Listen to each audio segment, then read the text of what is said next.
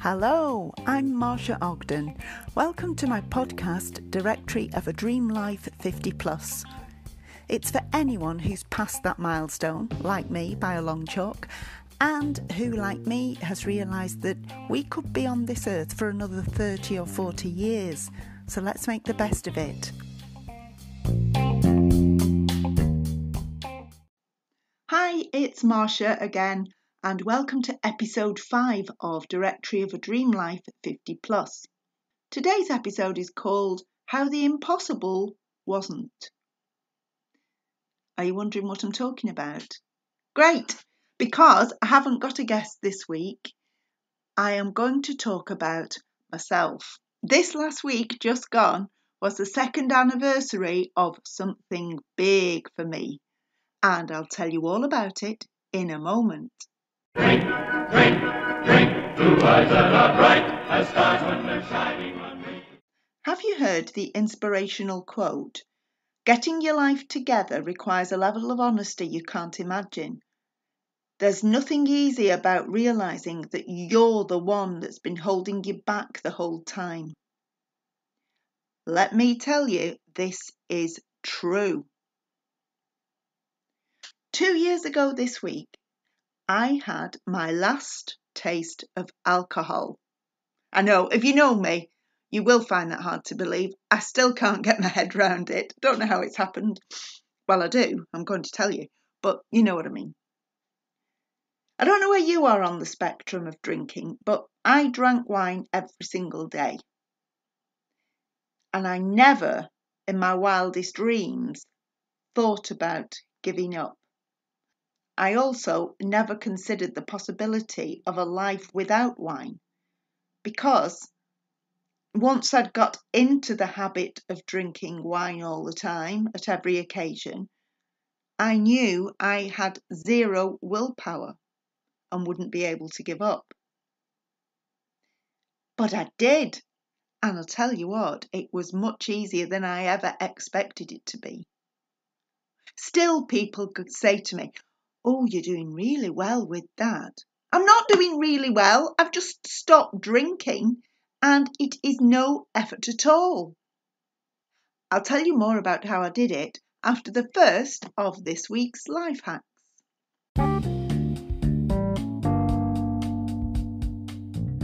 My husband Gary gave me this one, and he heard it on Radio 2. Do you shred your personal documents from home, or do you shred any kind of paper? Well, apparently the bin men have a problem taking it because it jams up the machines. So here's a little hint. Soak it all in water, and then, remember when we used to do papier-mâché at school? Well, you can play at that again, because you just mould it around something flower pot shaped and let it dry, paint it, and you've got some nice little biodegradable, environment-friendly flower pots. You're welcome.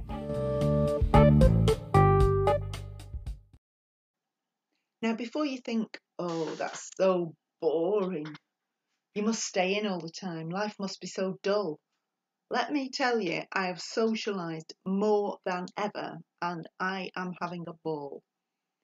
I'll just give you a quick list of some of the things that became very obvious very quickly. When I go out, I can dance like no one's watching, because they're not, they're all too drunk. I can keep my high heels on all night. I can remember what everyone said. I don't regret anything I said. I don't have a hangover. I get a good night's sleep. When I've had enough, I leave when I want to. I don't have to wait around for people to give me a lift home. I can jump into my car, which is parked outside the door, instead of waiting for a taxi.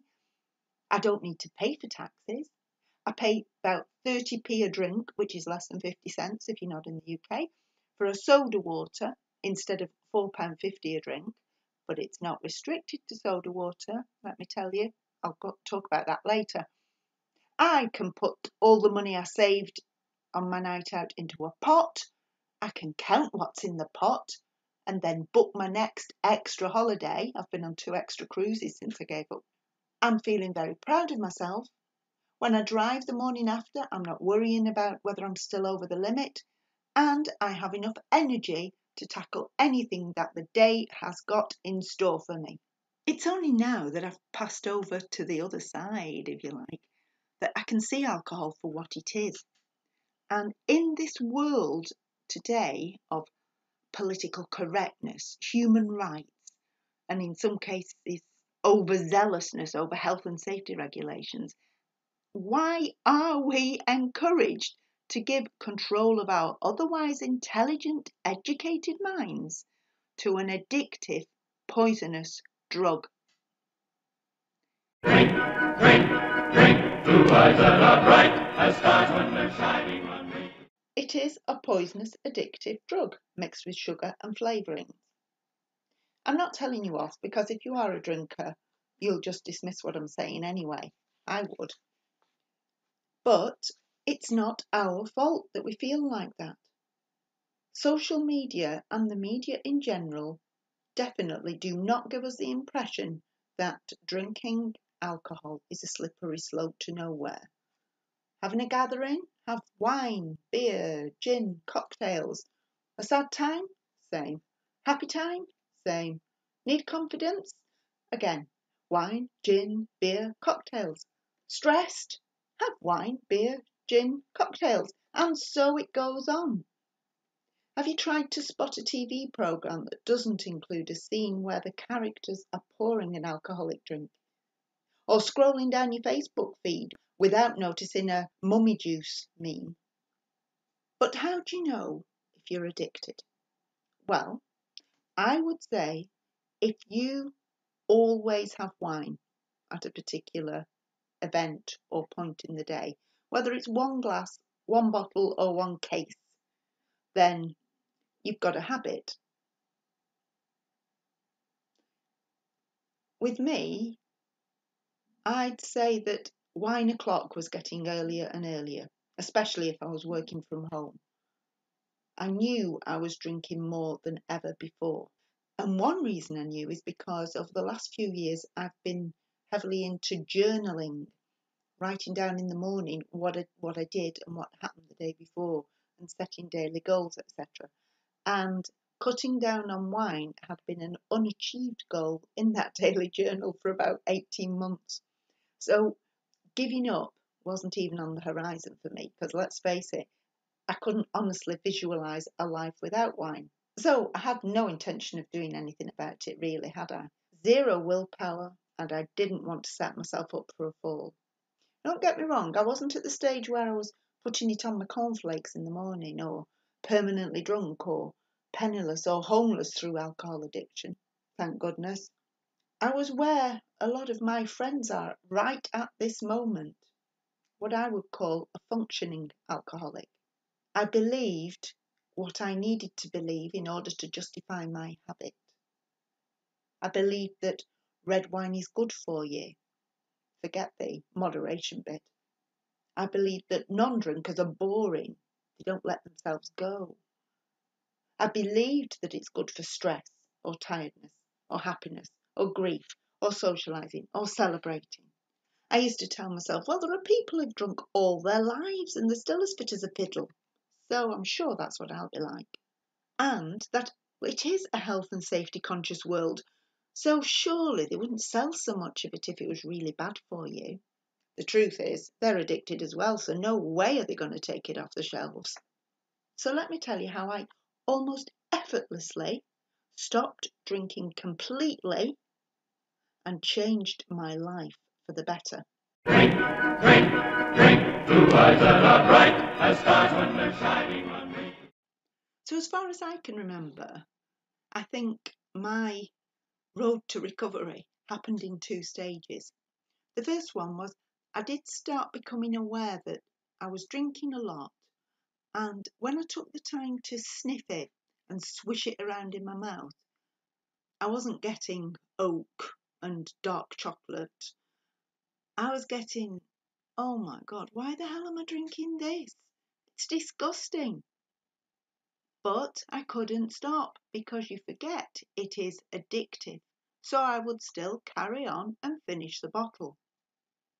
So that was already in my head.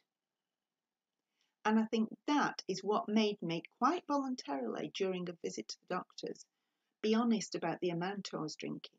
And she recommended that I go for a liver scan.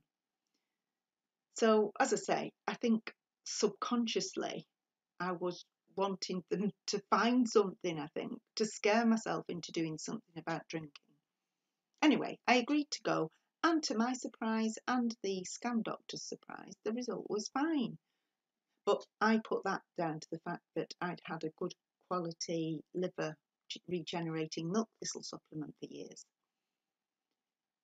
Now, just because I'd owned up to the amount that I drank every day, a good liver scan result wasn't enough to stop the medics from advising me about the dangers of alcohol. So I braced myself for the lecture. But what shocked me wasn't anything that the doctor said. It was my own response to her that caught me off guard. She said, "If I had given you a bad result today, would you have given up drinking?" And to my horror, the answer that immediately and unexpectedly tumbled out of my mouth was, "No, I don't think I could." What? Where the hell did that come from? I don't think I could give it up. I have no idea why I said that. I was inwardly disappointed in myself because here I am, 50 odd years of age, and I was admitting that alcohol controlled me. How the hell had that happened? Remember that quote I mentioned at the beginning? You are basically your own worst enemy. You are what's holding you back. When I thought back over the years, I hadn't always needed to drink at every opportunity. And think back to when you were a teenager, a young teenager. You'd never even had alcohol and you were happy. I used to be able to stop or abstain on certain days if I needed to. But the wine witch had somehow crept up on me and cast her spell, to the point now where all my daily activities were built around the accessibility of alcohol. And I needed to do something before I got sucked under the influence even more. Now, a few days later, call this fate or law of attraction, whatever you want to call it, I found myself in front of an online program of education around alcohol. A program that didn't insist that I gave up wine. It didn't label me an alcoholic. It didn't suggest I went to the AA. And it didn't put any pressure on me to change my sorry ways. All I had to do was listen each day and do some written exercises that explored my relationship with alcohol. And bit by bit, it worked on my subconscious mind, eliminating the craving for wine, and the desire to drink became weaker and weaker till, this makes my family laugh, till just a sip of the stuff made my face screw up like I was chewing a really bitter lemon.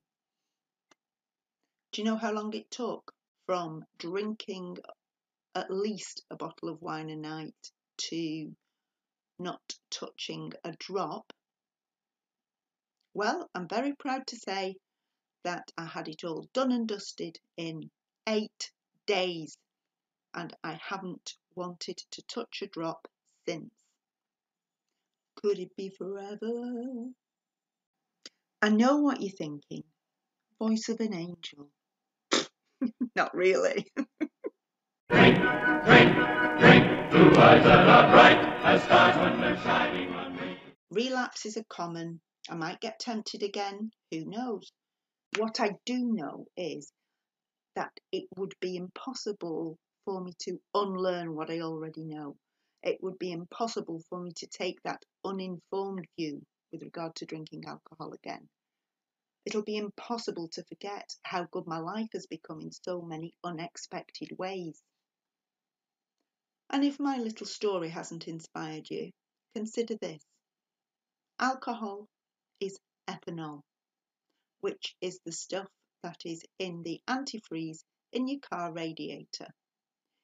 You're just choosing to drink it with a little bit of flavouring, sugar and colours. I think everyone deserves to live their best life. And if you'd like to give this method a try, just click the link in the notes below. The good news is life on this side is blinking marvellous. And no, you don't have to drink gallons of Coke or orange juice or even soda water. I hate pop, and I do still like the occasion of drinking from a wine glass. So you won't have noticed if you're a drinker, because if you're like me, you'll have gone for the highest percentage proof that you could possibly find. But there are some absolutely lovely non-alcoholic or de-alcoholized wines in the supermarket. Have a look at Tesco in particular. They've got a section just for non-alcoholic wines, and as supermarkets go, they have the best range. Alternatively, there's an absolutely gorgeous Prosecco, alcohol-free, from Aldi, and it's called 0.0, available as a white or a rosé. I know you're not going to buy a non-alcoholic wine instead of a proper wine, not until you've got rid of the craving from your subconscious. But once you've got rid of it, let me tell you, the world is your oyster. Do whatever it takes to live your best life. It's worth the effort. You won't regret it. Cheers!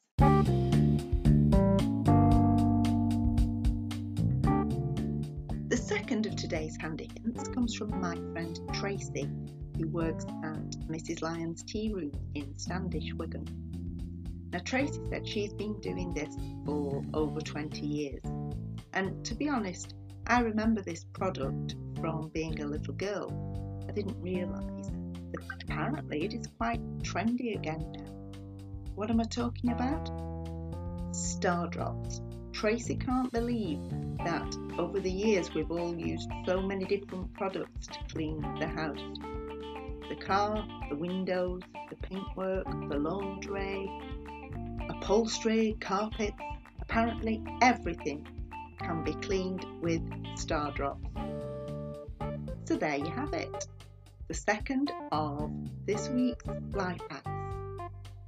Thanks, Tracy. The Directory of a Dream Life 50 Plus podcast is created and produced by me, Marsha Ogden, and it's available across several platforms, so please keep listening. There are relevant links below in the show notes, along with links to follow us on Instagram and Facebook.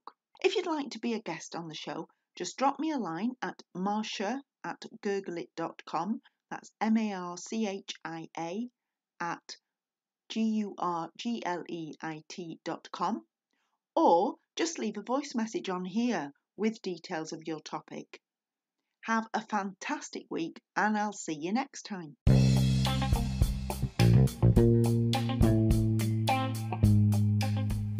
Oh, PS. Can you do a PS on here?